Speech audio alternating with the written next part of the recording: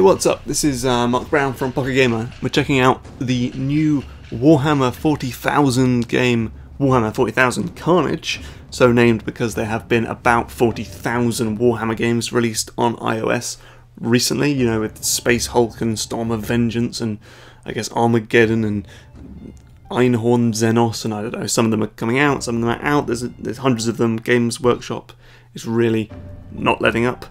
This one is quite a bit different than the rest of the games in the series. Most of the ones we've been playing have been more strategic and tactical based. This one is a big, dumb shooter action game. Run and gun, side-scrolling action thingy with these weird little chickens with teeth. So you're a space marine dude, and an ultramarine to be specific, and you are running around through these simple levels killing orcs with guns and swords and a block button. And the idea really is to just keep smashing your way through these dudes in an attempt to unlock Dosh, which you can then spend on better swords and guns to better destroy these weird green orc dudes. It's quite a simple game as far as I've played so far. There's not really too much in the way of thought, tactics, strategy, skill. It's a bit of a button basher, but if you are into your Warhammers, maybe you'll find something to like. Not a big Warhammer fan. I did used to paint the figures when I was a little kid, mostly because my brother was kind of into it, and you know, if you're a younger sibling, you just want to do whatever your big brother is doing. He was painting these Warhammer figures, I wanted to do it. I was about 4 years old, so I just sort of dipped them in a tin of green paint, and they were the worst thing in the world. So as you win, you've got the 3-star scoring system. It's an iOS game, of course, and you get ranked on your kills, your combos, the time you took, and the wounds that you sustained as you were fighting your way through the battles. Between levels, you've got your character screen. You've got this dude, and he's got his power pack, his plate of valor, his pistol, his helmet, his pants, and his knife. And then you can buy extra stuff to say, okay, helm of valor. I don't quite understand how this works, but we've got a Rite of Remedy, which is some kind of accessory, and heals 3.5 health every 3 seconds. Let's buy that with our 49 monies, and then let's upgrade it. These menus are really kind of weird. Okay, and what do we do with it?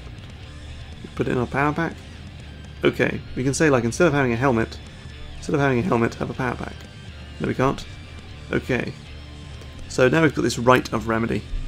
So the game obviously does have its own in-app purchases, though they cost question mark. That's weird. They didn't cost that last time I looked. They were $2.99 to $13.99. Never mind. It costs money. They're in-app purchases to, you know, speed up the, you know, getting stuff. This is how this game works. We've got a map, you know, every game. It's weird. Every iOS game, these big iOS games that come out, and they give every other iOS game afterwards the grammar and the language of how to make a game. So ever since Angry Birds, we've had a 3-star scoring system. Ever since Candy Crush Saga, we've got to have a map with our little Facebook picture on it. I don't quite understand how the map works, to be honest. Drop pod landing I've done. This is a fire team mission. Don't quite know. These are people on my friends list. None of these people own this game, to be honest. Let's not do this. It's got some kind of social stuff. You know, the usual. This one's difficulty normal. Let's see if we can find a harder game level. Difficulty normal. These buttons are really small. I mean, if you can imagine that is about a quarter or a fifth of the size of my thumb. It's really small. It's like hitting a pinhead. I think this game may have been designed for an iPad, though the graphics are kind of gross in general, and they're not particularly nice looking, so I would not really like to see this on a 10-inch screen. So we have Oh, Bye. That's weird. So you can't go back on the screen like Super Mario Land on the Game Boy. You can't go back once the camera's gone. That guy just ran away. The only real sort of bit of strategy you can use in this game. Help. There's a very small little step for me not to be able to run up. Whoa is a block move, and whether or not to use a sword or a gun. Wow, this guy's actually doing a little bit of damage. But really, it's kind of a dumb action game. You know, I'm not saying that in a bad way. Dumb action games can be a lot of fun. I just mean it's kind of brainless. And also, you can just run over and you can just jump over enemies. Let's see if we can just. Oh god! I was going to say let's see if we can just jump over all the enemies, but that didn't go very well. Got a red thing, a health pack. Let's use that. Bye. That's so weird.